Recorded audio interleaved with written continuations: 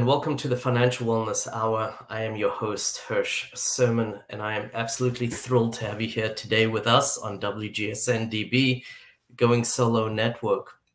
This show is for people wanting to learn more about creating financial wellness, and we're going to look at different life cycles and different events. We're going to explore them both financially and emotionally, because personal finances are usually not about the money, but they're really more about your emotions associated with your finances. And the healthier you are emotionally, the better prepared you are to make better financial decisions. We're going to be somewhat general in our discussion, but we would love to hear from you. So you can reach out through my website, lifecycle.financial. That's lifecycle.financial. Or you can post your questions on YouTube, Facebook, or any of the other dozens of platforms you might be listening to us on. Yesterday, I just want to point out, was the opening season for tax in the US. This means that the IRS officially started accepting electronic filings for your 2022 taxes. And the sooner you get those in, the sooner you can get a refund. If you have any questions, please do reach out to me. As I said, my website is lifecycle.financial. You know, the other thing when it comes to creating financial wellness is that it can actually be quite daunting to start making decisions about something that you're not that familiar with. Add to that the stress of a major life cycle like a divorce or something like that, and people become even more stuck than they might have been before. Working with a professional truly can make a world of difference when it comes to moving forward and making those decisions. My advice here is to work with a professional that's experienced and well-versed in the area that you need help with. Don't use your attorney as your financial expert, and don't use your financial expert as your attorney. But once you do pick your professional, make sure you're aligned, that you're both on the same page and working with the same approach. Remember, often the professional you're working with is coming from it from an objective perspective, and you are more emotional or subjective when you're approaching it. A big question then is, how do we overcome obstacles in making financial divorce or financial decisions in general? What do you do? One of the things you want to do is call Kelly Nilsson. Kelly is the founder of Brava Financial LLC. She is, and I'm going to quote from her, "Working as a financial planner and coach, I support people who want a positive and prosperous relationship with money by integrating finance with their highest values and aspirations." I love this for a few reasons. One of the big reasons is I firmly believe you should be living a values-based life. It's much more fulfilling. Another reason is far too many people have a negative or an adverse relationship with finances. As I said earlier, it's not always about the money, but very often the emotions associated with your finances. Kelly has had her CFP, I believe, for about 20 years this year, if I remember correctly. You also have a JD, your law degree. You've seen the markets go up and down. Hopefully we see more up than down, but obviously has a tremendous experience over this time as well. Kelly, welcome to the show. It's great to have you here. Thank you, Hirsch. I am absolutely delighted to be here with you today. I also want to thank you for the early morning. It's much easier when I say 9 a.m. or 10 a.m. in my marketing, but that's because I'm towards the east side of the country. Coming from California, it's a very early morning, and I do appreciate that. Absolutely. I am going to ask, though, before we kind of get into a lot of the discussion, just to share a little bit about your background so listeners can really understand somewhat your experience, some of your passion, why you do what you do. Yes, thank you. So I celebrated my 30th anniversary in the financial services business last year, as a matter of fact. I started off in this industry actually on the business-to-business side of the industry. So my clients for the first 17 years of my career were advisors and brokers. And I pivoted to working directly with clients and investors shortly after my son was born in 2007. And I reflect on that and really appreciate that path for a couple of reasons. First and foremost, that first period of time when I was working with advisors and brokers gave me insight into the dynamic and really rich relationship between an advisor and a client. And I saw the full spectrum. I saw really transformational relationships, and I saw some relationships that gave me pause. And so the way I approach working with clients is informed by that, of being able to be that observer. The other thing that's really important to me is that I've always been fascinated by this industry. It's very dynamic. As you point out, there's a lot of psychology in this, more so than perhaps the market ups and downs.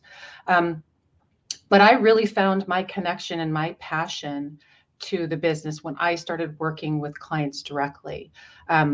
I believe I'm really a problem solver. I love to do puzzles of all different kinds. I love to put pieces together. And so professionally, that's the way it expresses. I look to help clients resolve issues and problems that they have.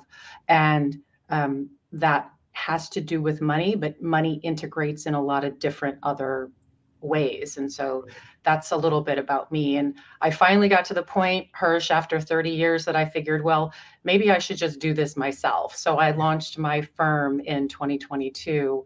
After 30 years, I finally figured, yep, now's the time. So that's and I want to just point out for those listening, somebody will say to you sometimes, I've been in the industry 10 years, and that sounds like a long time. But if you think about the last 10 years in the financial planning world and the markets, you really have not seen until very, very recently a downturn or a major downturn, right? I'm not talking about even when COVID hit, because it spiked right back up within, 10 months or something. Being able to work with somebody who's got not just the longevity and experience, but has been through these markets and understands how do people react, how does the industry as a whole react, is very, very important. And there's not that many people, because you've got to have been in the industry for 15 years or more to have really experienced that within the markets, which is so different, I've been in the industry 10 years sounds like a long time, but you haven't been through really a full cycle, if you could call it that, of the market going up, going down, hitting that 20% down and coming back up over time. So I do think that is something you bring to the table in addition to everything else that is so important as well. And then I'm going to ask, as I said, before we kind of jump into that whole, what are the obstacles holding us back? I thought it would be important for people to really understand whether you, in the middle of creating a plan, you have a plan, or know that you need one, because everyone needs a plan. I thought we'd talk a little bit about the general financial planning as a whole, right? And creating financial wellness and creating wealth. So I'm going to ask, can you share a little bit, what should somebody be thinking about as they approach that plan? Or maybe even, when they create a financial plan, what are some of the steps that they will or should be going through in doing that?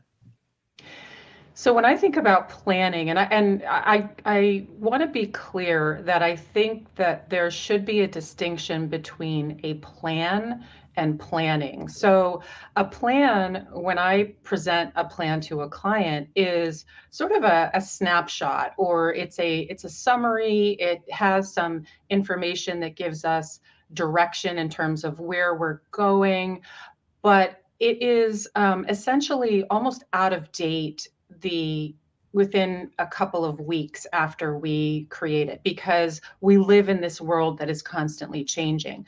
Planning is a process. Planning is an activity. It's an ongoing it's an ongoing process, evergreen, if you will.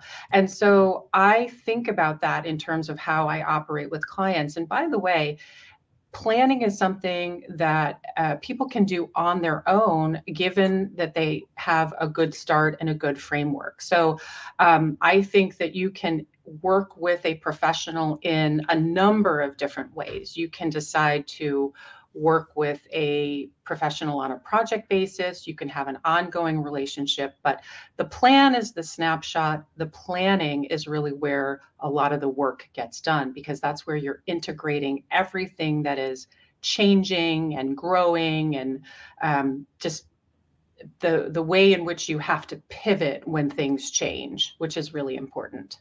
And I like that because firstly, it aligns with a lot of the way I work. Actually, I like to have that outline, that plan that we're going to accomplish, and then kind of give homework periodically as I work with people.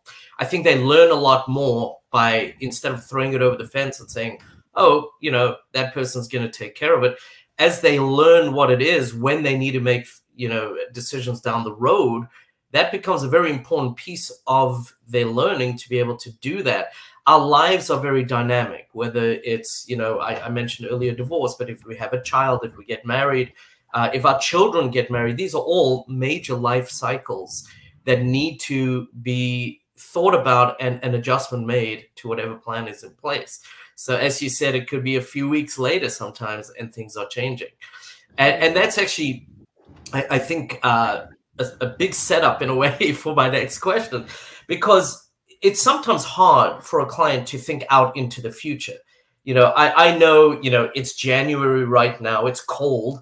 I want to go somewhere warm in the summer. I mean, I can think 6 months out, right? But really, when you're creating a plan, you have to balance that long-term 20-year look, or maybe even further out into the future with, you know, what's going to happen in 10 years and what's going to happen in 10 weeks. How do you help clients, or how do clients need to balance all of those priorities when it comes to creating that financial plan? Yes. So one of the phrases that keeps coming up for me, and I just love it, is this idea of being directionally correct. So what that means is, and by the way, as a planner, I have always had a real discomfort with trying to run projections that are maybe out past a 5-year time horizon. I think if you're doing a retirement projection and telling somebody that they're going to be able to retire with this much, you know, this big a pile of money in 25 years, I mean, there's no value in that, other than perhaps giving someone a sense of security. But we just don't know how that 25 years is going to unfold. And so I tend to de-emphasize that. And really what I want to look at is, okay, in the next 3 to 5 years, are we taking steps so that they are directionally correct and aligned with what you've expressed are the goals that you want to achieve?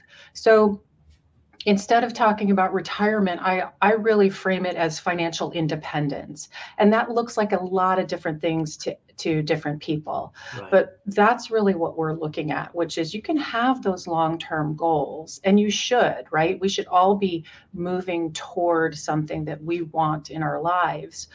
But when it comes to actually determining what we're going to fund and the techniques that we're going to implement, to me, we're really looking out at a shorter time horizon because we have more influence over what's going to happen in the next, say, 3 years than we do the next 30. Right. I think that is such valid advice for people to keep in mind. Directionally, I love that phrase, directionally correct, because there are certain things or tenets, if you can call it that are going to apply. For example, you know, I've had somebody come to me who's 50 and says, oh, I want to retire in you know, 15 years. And I'll say to them, okay, well, you know, tell me a little bit about what you've saved so far and what, you know, all these kind of questions that, oh, no, I'm starting now. And I'm thinking, what you're telling me is you want to, in 15 years, save enough to live off without an income for the next 15 years. Unless you're putting a whole bunch of what you're earning away, that's just not going to happen realistically. So I think there are some things like that obviously will always play in. But as you said, it's unpredictable. You know, 5 years ago, the world was a completely different world, taking your time frame of 5 years. With COVID coming into play and, you know, everything that we've seen, I'm not sure that we can really go beyond 3 to 5 years. I've always agreed with that. I think, though, the planning and the disciplines that we build help us get there. And we obviously tweak as we go. But I just think that is such valid advice, and people need to understand that it's nice to have a thought of where we could be 20 years from now, but really to understand that there's no way to really predict that. I think that's very, very important. Right. And one of the, if I can just interject here Please. Along those lines, Hirsch, that one of the values of working with a planner is you have a sounding board and you have that person in your corner who is going to highlight the progress that you're making. And I think that's something that, again, for us as individuals, we are much more apt to focus on the things that are going wrong, the negative aspects of our life. And you've got somebody that you're partnering with saying, hey, you need to take a look and reflect and look back over the last 12 months and look at all of the things that you've accomplished. You fully funded your Right. cash cushion goal. You have made strides in, whatever aspect of planning it is. And again, that gets to our topic of really trying to overcome obstacles. Sometimes all we can see is that big rock in our way. Right. And having that partner who's saying, do you see how much you've chipped away already? I think that can really put some gas in I actually tank. have a beautiful example that is exactly this. I was working with a couple who they were trying to eliminate debt, and they were carrying quite significant debt, some medical, some quite a lot, about 38,000 in credit cards. They had a home and they had one of their 2 cars that they still owed money on, and they were just kind of haphazardly placing money towards all these debts.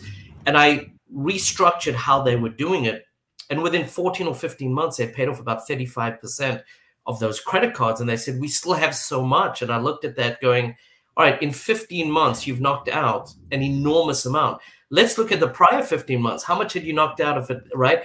And they kind of got a gauge of that and saw that when they had that structure and that advice and guidance, that they really could make much larger strides. And we figured out they could actually eliminate their debt almost 2.5 years earlier by knocking off those huge interest credit cards first before they went to like the medical debt that is at 0%. So absolutely being able to have somebody advise you and celebrate those wins. And it could even be, I'm starting to put $50 away a paycheck into my my 401k. You've never done that before. That's a step that sometimes is a big step for people. So I agree with that 100%.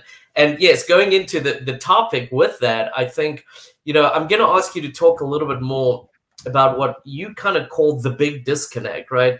You have clients and we give them wonderful, personalized, spot on advice, and they don't take it, or they don't go into action, or they're not sure what to do with it, or how do I implement that? So I'm going to ask you to talk a little bit about that, if you would. Sure. So I am really fascinated by how frequently I hear from other planners, hey, I did this great plan and my client just won't take the advice. And what I find we slip into this very easy process of saying, oh, well, they're flaky, or they don't get it, or the reverse. A client says, my planner just is too brusque, or, is too whatever. Those are characteristics. Those are personality issues, right? And so I always find that that's kind of an easy out. What I think is happening is that we may be operating with different frameworks, right? When we as financial planners live in what I call the problem-solving mode, which is a zone that's very much sort of the scientific method. It's objective. It's breaking down a problem that very often is a math problem. And then we come to the client and we say, well, here's what you need to do. But the client may not be in problem-solving mode. The client may be somewhere else. They may be dealing with issues around money that, as you pointed out earlier, are entirely emotional. Or there may be some issues that they have if they're married, or if they're in a partnership. Those may be manifesting. And that's a disconnect of framework. That's not, somebody being kind of, ditzy or what have you. To me, it's like trying to have a conversation in a big house where I'm in the living room and the other person's in the back bedroom. I mean, we can try shouting at each other and we might be able to communicate, but really what we need to do is get together. We need to be in the same room on the same page. And so I've been really spending a lot of time thinking about how fundamental it is, even before you try to address whatever the financial problem is to make sure that you and the client are operating in sync, in the same mode. And that takes a lot of work. And you have to kind of get rid of a lot of assumptions. Yeah, I'm going to make a couple comments on this before you go in too much further, and we are going to have to take a break, so don't lose your train of thought, write it down. But one of the things is also to take it from the perspective of the client when you can. You know, one of the things I've seen with that is they'll come with a, 20, 25 page game plan for them. And it's beautiful with charts and colors and, all the rest. And they say, well, let's really go start on page 6. Well, then did you need page 1 through 5, right? Simplify it to your client. They may only really need 3 or 4 pages of that 20-page plan. You can always put it at the back and say, if you want to go through all the mechanics of it, etc., but here's the essentials. Focus on their view versus your view, right? We want to impress them, clearly, there's no question. But I think both sides need to learn how to work with each other. The client with the professional with the client. And I tell prospects all the time, I am very good at what I do, but I may not be the right professional for you particularly. Just because your friend used someone and had great results doesn't mean you are. Vet the professional you're going to. There's actually a blog specifically about attorneys, but it applies to any professional that's on my website if anyone wants to go look it up. But make sure that it is the right person for you. You understand everything with that. And before we go to break, Kelly, I'm going to ask, can you share how people can get in touch with you to learn more? And then we're going to go to break and come back.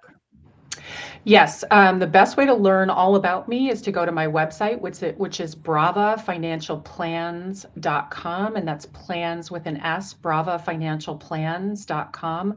I do a lot of writing, so if you really want to unpack my life story, then there are a number of blog posts that will give you great insight into how my wheels turn. All right, when we come back, we're going to recap what we've covered, and we're going to get back into this misalignment a little bit. We will be right back. Don't go anywhere. Thank you.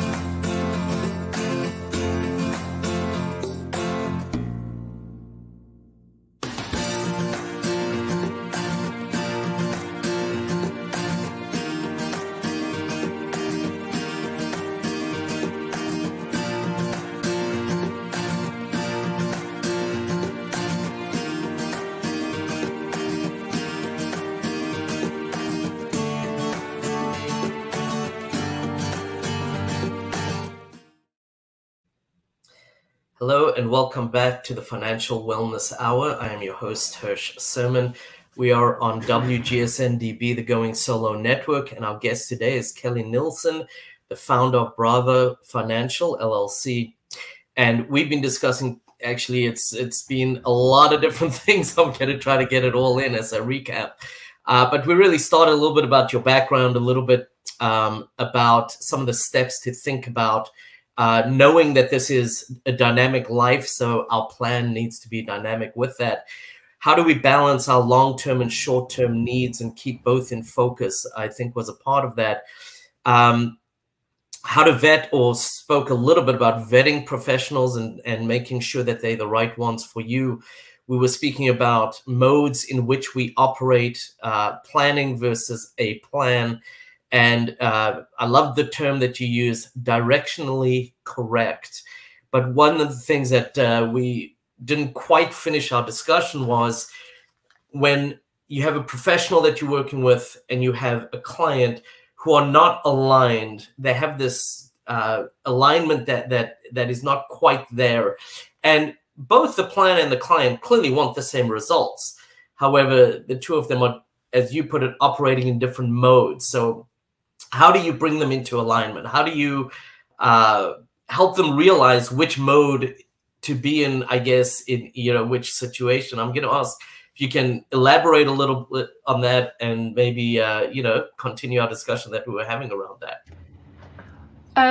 Well, the first thing to do, I think, is to be aware that there is a disconnect, or there is some kind of, you know, friction, I suppose. And I would say that friction, I look at friction and tension as different things. I think in any professional relationship, there's always going to be a little bit of tension. Again, that's sort of, you know, you have to have tension if you're building a bridge, right? That's what kind of holds the bridge together. And so tension is not necessarily a bad thing. I think friction, if you can't necessarily get things moving in the right direction, that's clue number one. Okay, something is happening here. And so I think it's incumbent upon the professional to sort of diagnose that. What is happening? I'm giving good advice. I feel like I'm being empathetic. What's the problem in terms of getting to the implementation phase? And that's the opportunity, I think, for the planner to say, okay, and incorporate the conversation with the client too, which is, hey, let's talk about this, and get the client to really open up and express what it is that they feel is holding them back. And again, a lot of times it's fear of something, right? And so it may be an opportunity to just really kind of listen a lot and let the client express what's happening. And then again, the planner can determine, okay, is this something that we can solve together?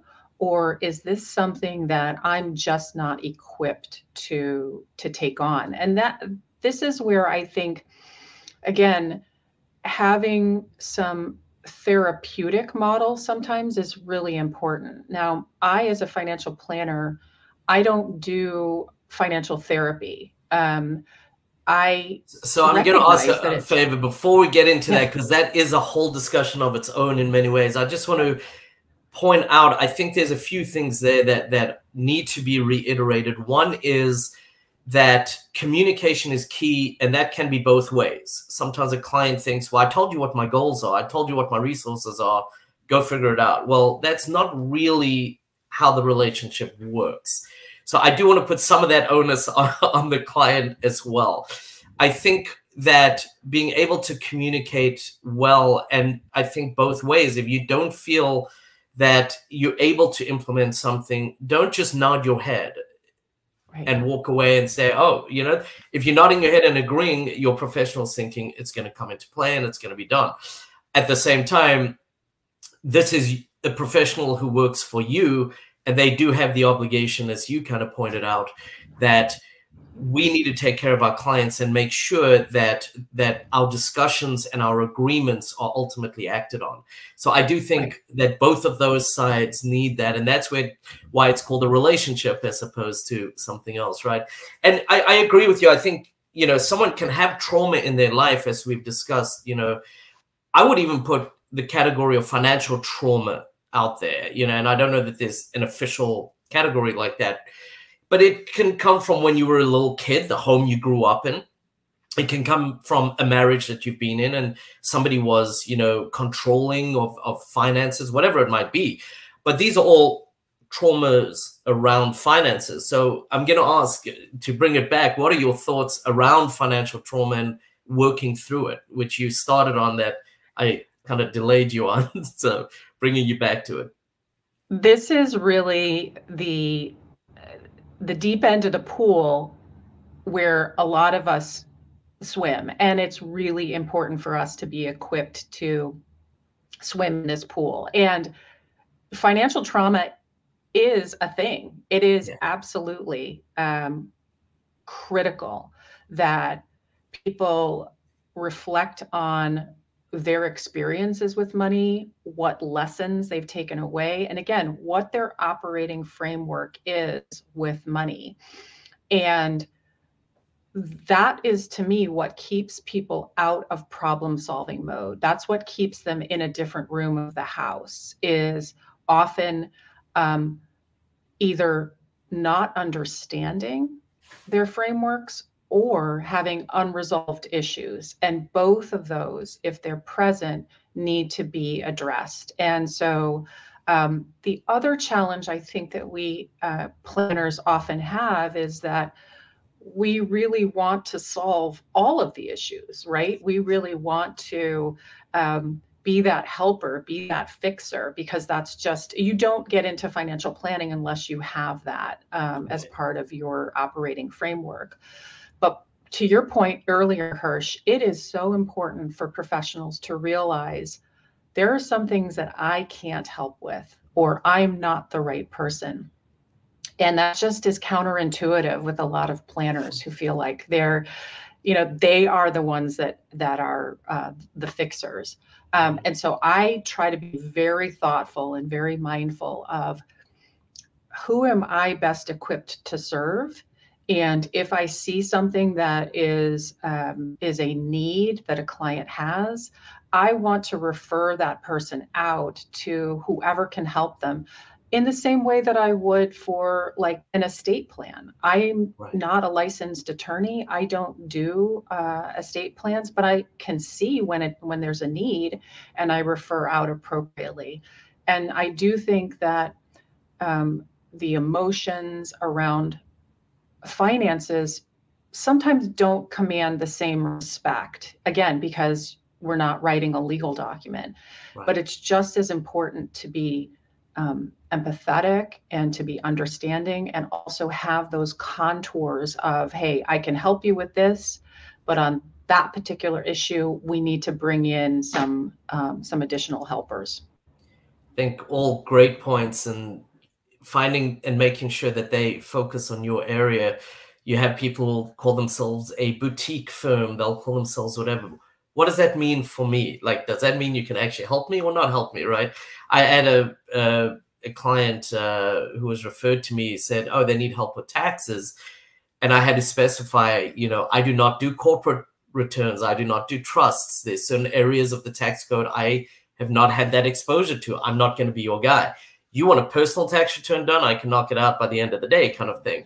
But there's certain things that you need to understand as a client, and that's where my comment comes from. I'm not always the right person for you, that you need to be communicating, and that communication up front and all the way through becomes so important, because your needs do change, and it might be 3 years later that they change, but being able to work through that and make sure you're being taken care of and have the right people on your team becomes very, very important as well. Having more people on your team sounds kind of intuitive sometimes, but sometimes adding that one person to your team is going to help you significantly. It sounds like it's going to muddle the waters, or it's going to cost you more, or whatever it might be, but sometimes it's actually the right move. So make sure you have the right people on your team, I think, are very, very important. Absolutely. So what are some good questions people and I'm going to, the show generally focuses more on divorce. In general, what are some of the good questions? But when somebody's going through a divorce, or somebody is in the middle of that divorce, deciding, or maybe even beyond divorce, what are some questions that maybe they should be asking or thinking about when they're looking at putting their financial plan together? So let's start again with the big issue, which is that divorce is traumatic. Even in the most sort of amicable split, you are essentially dismantling two people's lives.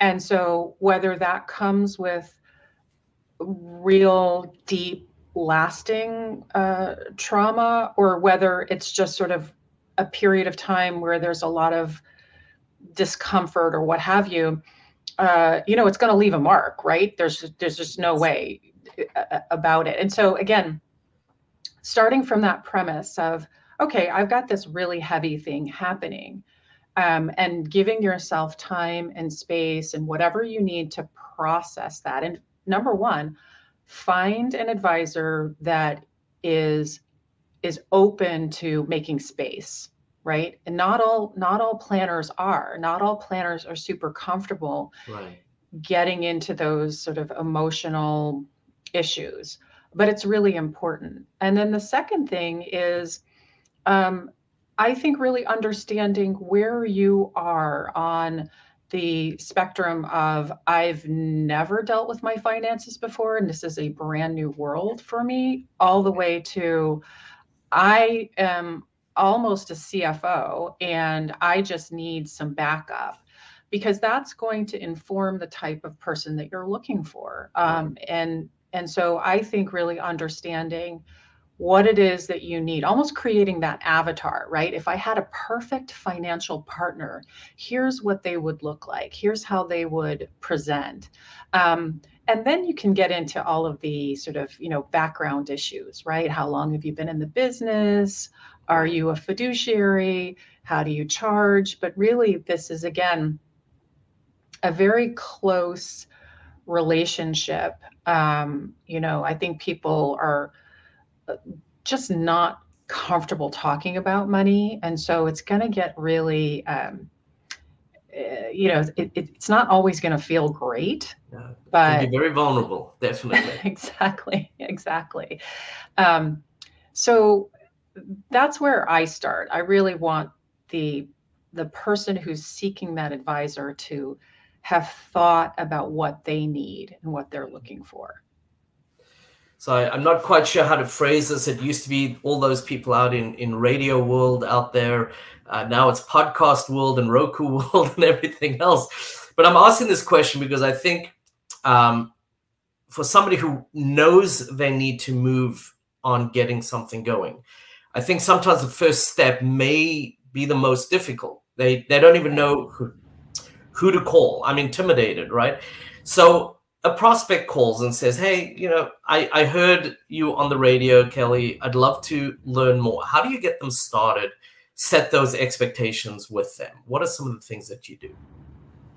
So the first thing that I do in the course of my initial conversation is really understand what that person is looking for. And usually it comes down to some aspect of their finances that they are not clear on, right? And so I've worked with quite a few people who have gone through a divorce, and the one thing that I hear is, am I going to be all right?